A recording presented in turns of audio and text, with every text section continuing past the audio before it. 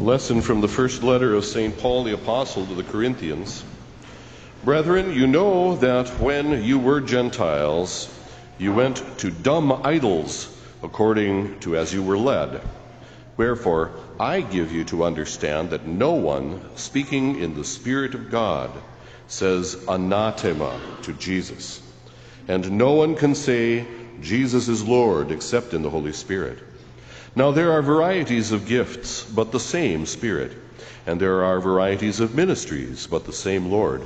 And there are varieties of workings, but the same God, who works all things in all. Now the manifestation of the Spirit is given to everyone for profit. To one, through the Spirit, is given the utterance of wisdom, and to another the utterance of knowledge, according to the same Spirit. To another, faith in the same Spirit. To another, the gift of healing in the one Spirit. To another, the working of miracles. To another, prophecy. To another, the distinguishing of spirits. To another, various kinds of tongues. To another, interpretation of tongues. But all these things are the work of the one and the same Spirit, who allots to everyone according as he will. Continuation of the Holy Gospel according to Luke. At that time Jesus spoke this parable to some who trusted in themselves as being just and despised others. 2 men went up to the temple to pray, the one a Pharisee and the other a publican. The Pharisee stood and began to pray thus within himself, O God, I thank you that I am not like the rest of men, robbers, dishonest, adulterers, or even like this publican. I fast twice a week. I pay tithes of all that I possess. But the publican, standing afar off, would not so much as lift up his eyes to heaven, but kept striking his breast, saying, O God, be merciful to me, a sinner. I tell you, this man went back to his home justified rather than the other. For everyone who exalts himself shall be humbled, and he who humbles himself shall be exalted. Saving words of the gospel. Please kneel for your prayer for vocations. Let us ask God to give worthy priests, brothers, and sisters to his holy church. O God, we earnestly beseech thee to bless this diocese with many priests, brothers, and sisters who will love thee with their whole strength and gladly spend their entire lives to serve thy church and to make thee known and loved. Bless our families, bless our children. Mary, Queen of the Clergy, pray for us, pray for our priests and religious, obtain for us in the name of God.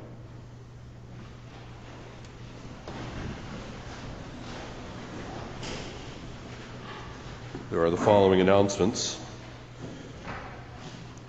Save the date. Saturday, September 28th at 6 p.m. for a fun-filled evening of trivia, music, food, drinks, and prizes at St. Mary Pine Bluff Gym. See the bulletin for more information.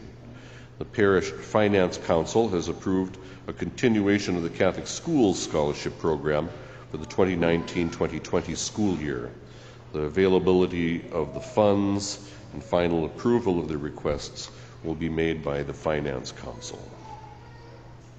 I'd remind you that anybody who has something you would like to have blessed, please come back to the sacristy directly after Mass, and I will be happy to bless those things for you. In the name of the Father, and of the Son, and of the Holy Spirit. Reverend Deacon,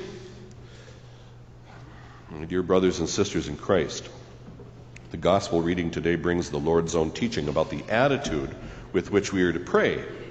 The Holy Mother Church is a wise mother, and she knows that we need certain repetition of things for our well-being. Therefore, she repeats this parable to us on a yearly basis.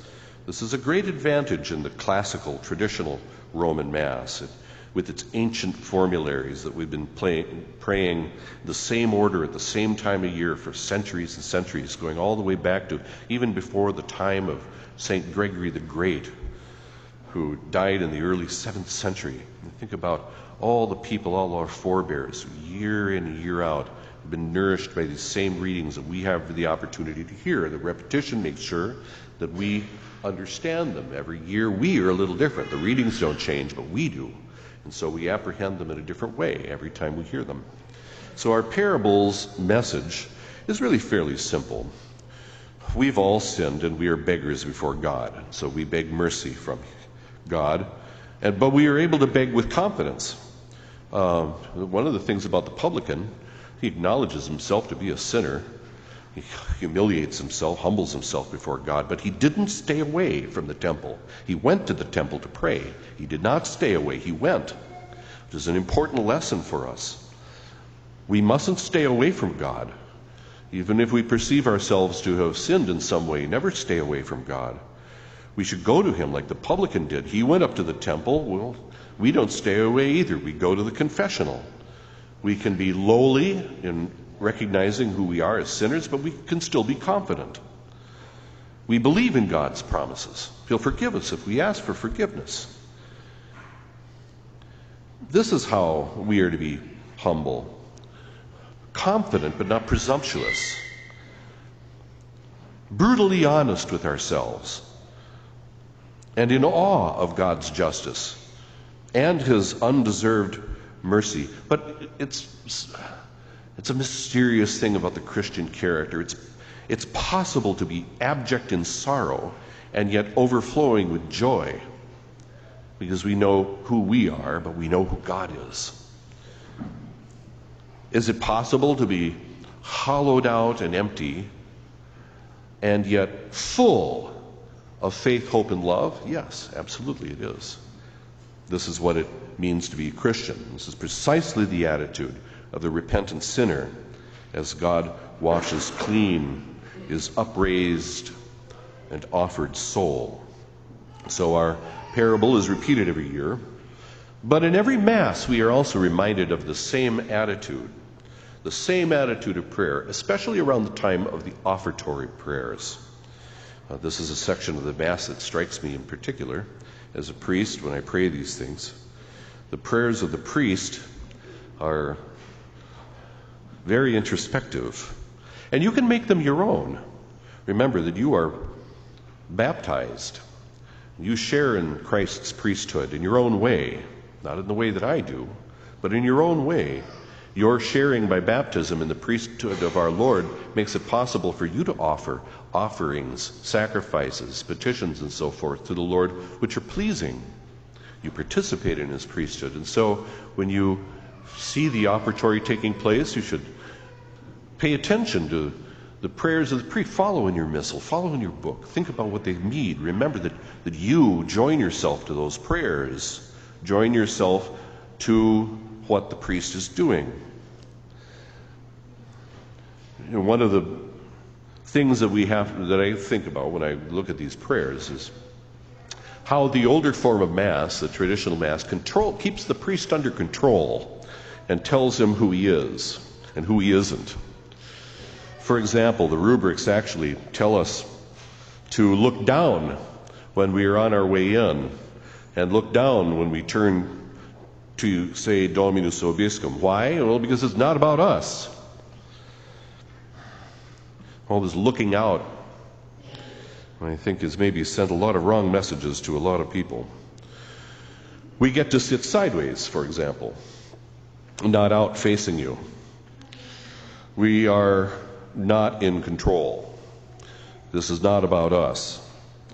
When we do get to look at someone, we get to look at ourselves through the contents of the prayers, because the content of the prayers are constantly telling us how unworthy we are.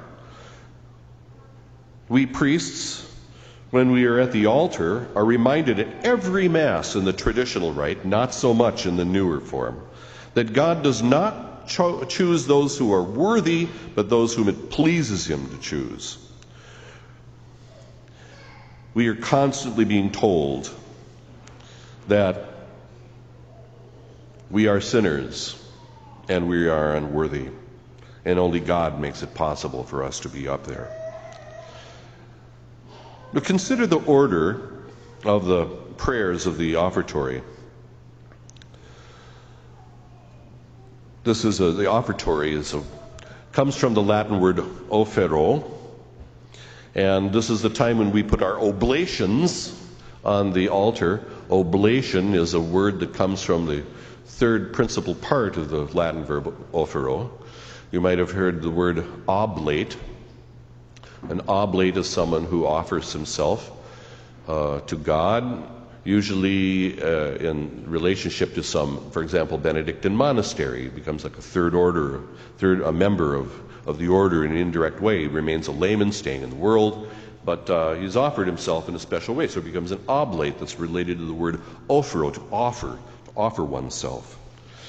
This is what happens at Holy Mass, of course. The priest takes what God has given us, the hosts and the host in the ciborium, and he raises these things up, the wine with the water in it, raises them up, asking God to prepare them for transubstantiation. He raises his eyes up to God, and then he casts them down. He's absolutely directed to look up and then look down, to remind himself of his lowly status at the altar.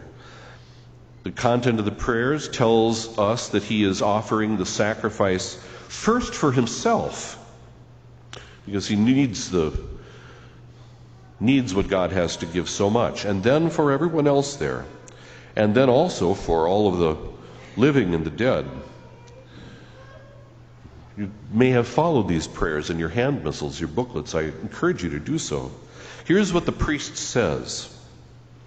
Accept, O Holy Father, Almighty Eternal God, this unspotted host, which I, thy unworthy servant, offer unto thee, my living and true God, for my innumerable sins and offenses and negligences, and for all here present, and for all faithful Christians, both living and dead, that it may avail both me and them for salvation unto life everlasting. Amen. That's what he says when he holds up the host and the paten. You know, when we pray, it's okay to use set prayers because they can lead us to deeper forms of prayer. They can get us ready to do more. Never be afraid to use set prayers when you pray. You can even take things from the missal and use them. So the priest offers up the host on the paten. Then he gives the paten to the subdeacon. This is something every once in a while people will ask me about.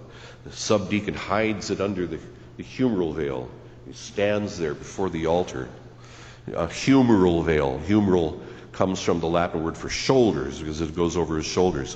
One explanation of the hiding of the paten under the veil at the solemn Mass is because the divine nature of our Lord was hidden during his passion. The people around him didn't recognize. They didn't know what they were doing, as our Lord said. There were very few who recognized it. That terrible moment, of course, his mother knew. The centurion came to recognize who he was. Surely this is the Son of God. The good thief came to recognize it.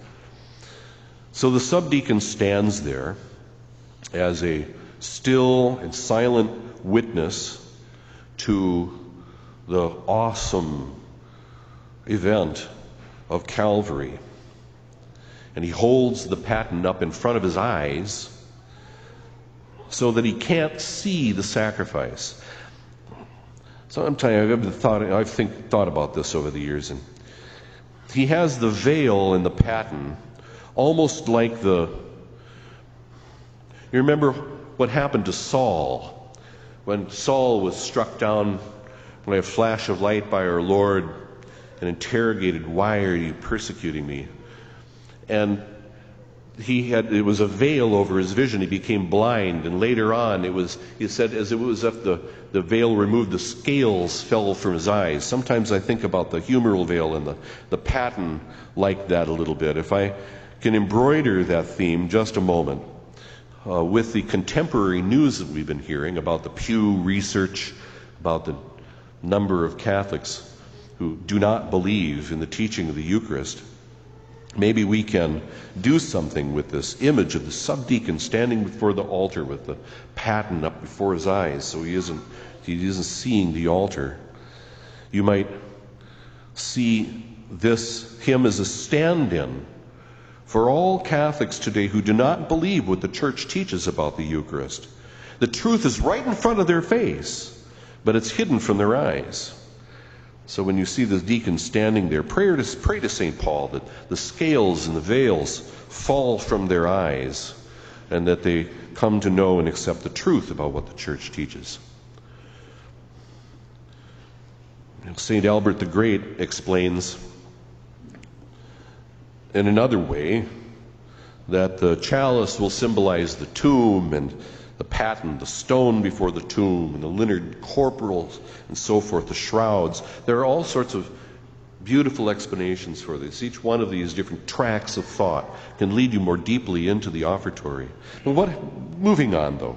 The priest or the deacon then prepares the chalice by putting a tiny bit of water in it, which is symbolic of our humanity, humble water, our humanity being taken into the wine, a symbol of how our Lord took our humanity into an indestructible bond with his divinity. Once that water goes in, it can't be extracted again. It's that indestructible bond. The second person took our humanity into that bond so that he could in turn share the benefits of divinity with us and saving us from our sins and receiving us into heaven.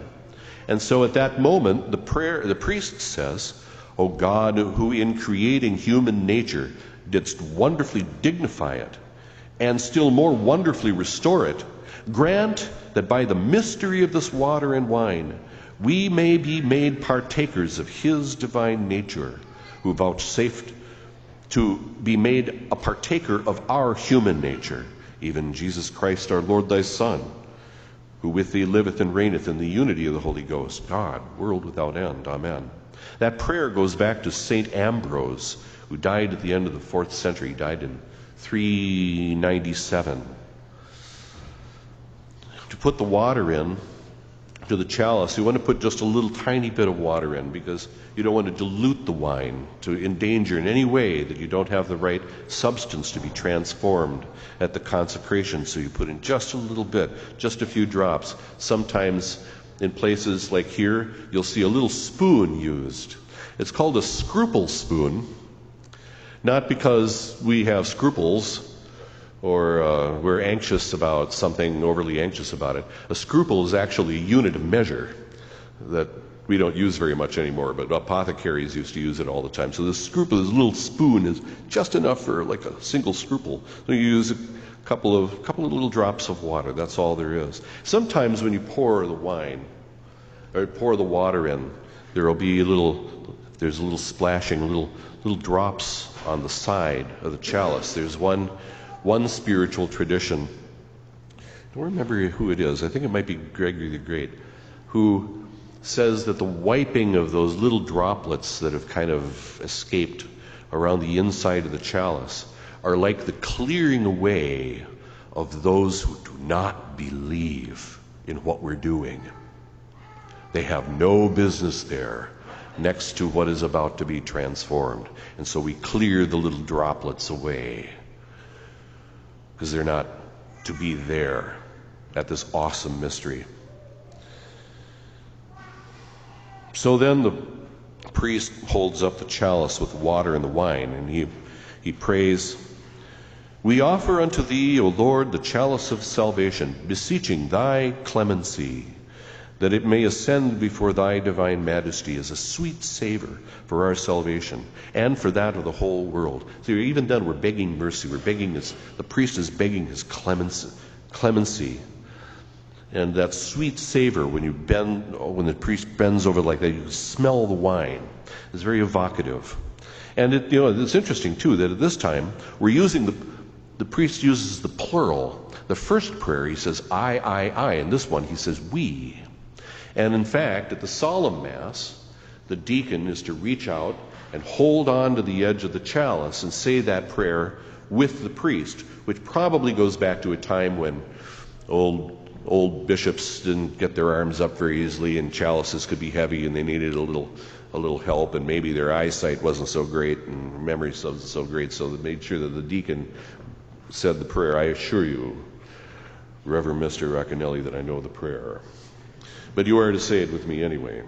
Properly, please. So we have shifted from singular to the plural. And then he bends low before the altar, touching with his fingers. And he says, "Accept, O Lord, in a spirit of humility and contrition of heart, and grant that the sacrifice which we offer this day in thy sight may be pleasing to thee, O Lord our God." Now, St. Robert Bellarmine talks about this prayer. He says that this in no way reflects any doubt in the priest about what is going to happen. Maybe in his day. In our day, I'm not so sure. Robert Bellarmine says that this does not reflect doubt about what is about to take place. It expresses only the priest's doubts about his own disposition. He certainly recognizes how unworthy he is. So he asks for contrition. He asks for sorrow for his sin because of his love for God and love for the flock. And so then, with a solemn summoning gesture, he uses the words from Daniel. Remember the story of the three young men in the fiery furnace? They call upon God to save them in that moment. "Come, O Almighty and eternal God, sanctifier, and bless this sacrifice prepared for the glory of thy holy name." Then the incensation of the altar begins, and a psalm is recited by the priest. Sometimes you won't hear that. But it's all about, again, the raising of sacrifice. Even while we ask God to give, the priests ask God to give him the grace not to make excuses for his sins, and to help him to love as God wants him to love. There are so many riches within every word and every gesture, whether it's on behalf of the priest or the servers who are serving. You know, there's an anecdote told about the poet Longfellow, that he was at one point getting interested in what the Catholic Church taught, and then he saw the slack attitude and the negligence of servers at Mass once. And he didn't want to have anything to do with it after that. This can't be serious. On the other hand, a great modern French poet who had been Catholic but fell away from the church found himself in Notre Dame in Paris, and he saw the great care of the service. And he was so moved by it, by the sublime beauty of all the gestures and so forth, that he reverted, he came back to the practice of his faith. All of these things teach us about our attitude before the altar of the Lord. Let none of us come to the Lord like the Pharisee did, presumptuous, overconfident. We have to be the publican. We have to think about ourselves lowly, hollowed out, yet confident, filled with joy. We can't be filled with what God wants to give us unless we've emptied ourselves out first. So, pray that my sacrifice and yours might be acceptable to God, the Almighty Father. In the name of the Father, and of the Son, and of the Holy Ghost.